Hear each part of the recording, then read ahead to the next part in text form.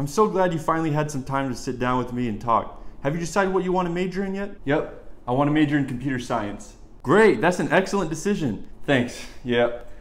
Let's talk classes. Now, you do need a physical education class, so I would recommend either basics athletic training or weightlifting course. Is there any way I could not do any of these physical education courses?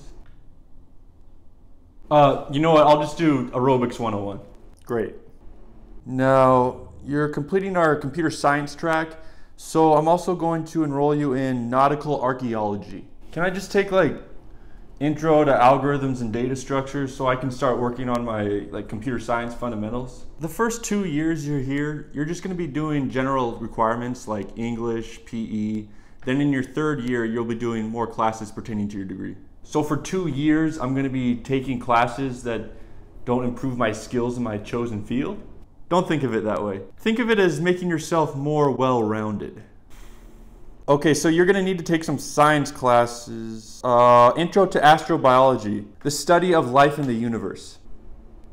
Also, let me get you enrolled in poultry science, puppetry, theme park engineering, intro to bagpiping, bowling industry management and technology, intro to sociology of Miley Cyrus. I don't want to be in any of these classes.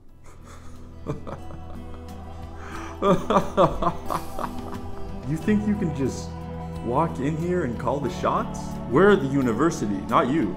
If you don't go to college, you'll be a part of the uneducated, the outcasts of society.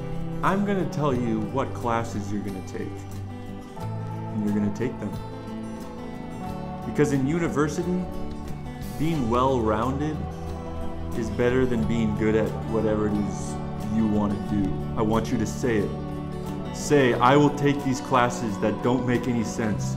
Say it. I will take the classes that don't make sense. Being well-rounded is better than being skilled. Say it. Being well-rounded is better than being skilled.